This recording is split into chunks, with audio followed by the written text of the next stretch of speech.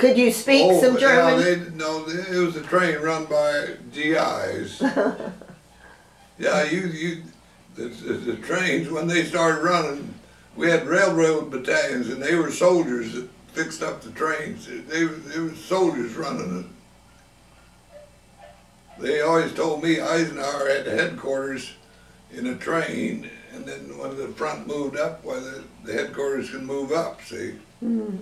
That was pretty handy. Do you have more photographs than what you have in your books?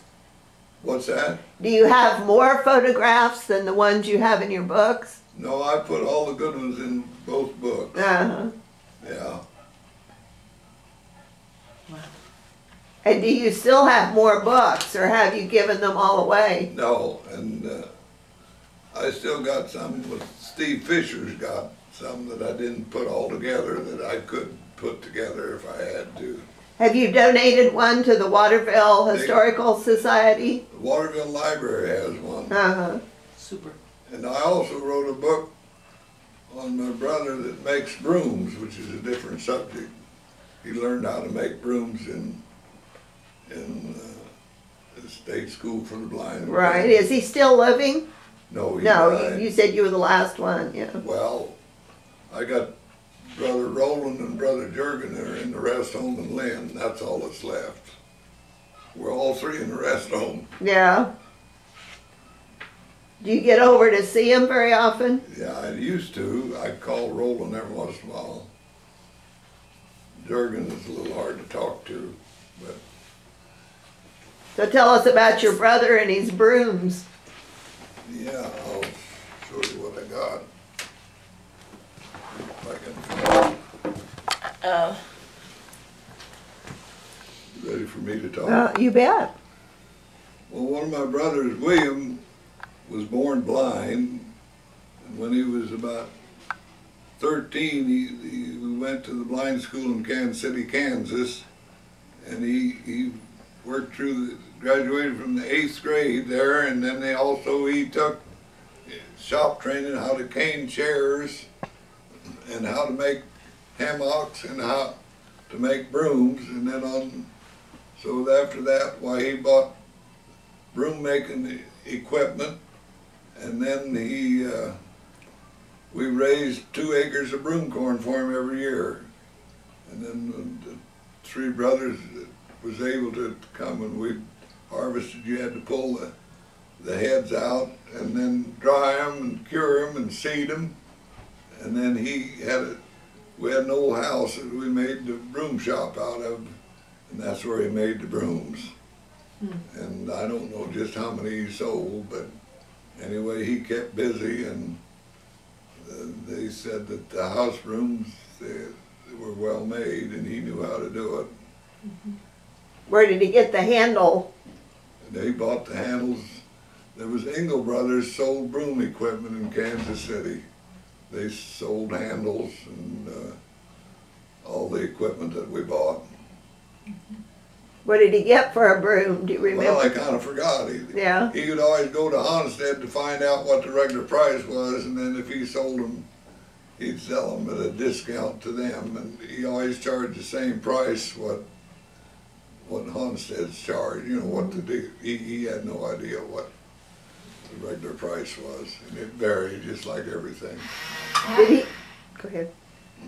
How did your parents know that this school was available for your brother?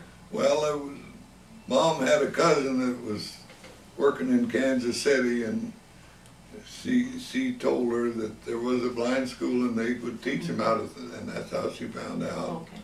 And Mrs. Wilson was the superintendent, and she wrote Mom a letter and told him that he needed a foot locker and all the clothes he needed, and they'd meet the train. And so they went to Mr. Knoll, who was the depot commander there in Waterville, and we put him on the train, and the blind school met the train, and then took his foot locker to the school. How old was he? He was at least 15 when he started. He finished the 8th grade in about 5 years, I think. And then he went another year just to how to make brooms. Had he gone to school when he was home? What's that? Did he go to school while he was home before he was 15? Yeah, he went to school. He graduated in the 8th grade, I think, the same year I did, and he's about 10 years older than me. But, you know, he started later. But, Good opportunity for him, though. yeah. But that was a good school. They don't call it the blind school anymore, they call it for the visually handicapped. Right. What kind of adjustments did you make in your home when he was growing up? Our blind brother Bill? Uh-huh. Well, Vic made him a concrete path. We had an old house that we made his room shop so that he could use a cane and follow the concrete sidewalk to his room house. So he got around, but he claimed he never got no state aid. I used to kid him that there was a pension for blind people, but he didn't want to hear about it. My folks took good care of him.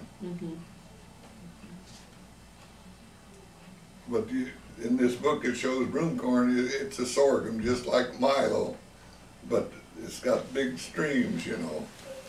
Your hand there. About the broom there, the whisk broom my brother Bill made. He also made some toy brooms for his little nephews and nieces, but he didn't like to because it took more time to make a little whisk broom than it did a big broom.